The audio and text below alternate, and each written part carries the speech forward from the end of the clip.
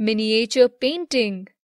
Miniature painting is a very small painting, usually of a person or persons depicting a scene. They were generally done in watercolor on cloth, paper, palm leaves, or wood. The miniature paintings were done mostly for the patrons, the supporters who gave money to the painters. Some of the most beautiful of these paintings found in Western India were used to illustrate Jain texts, written books.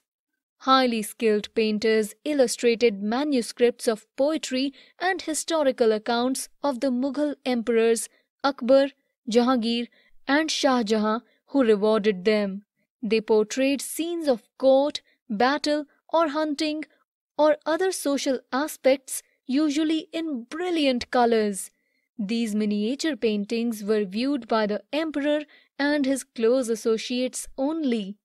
As Mughal Empire declined, many painters went to the courts of the new forming regional states who declared themselves independent of the Mughals. Portraits of the rulers of the Deccan and Rajput rulers of Rajasthan and their courts were painted following the Mughal artistic tastes.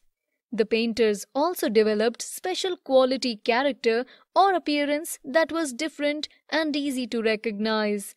At Mewar, Jodhpur, Bundi, Kota, and Kishangarh, the painters also depicted the themes from mythology and poetry.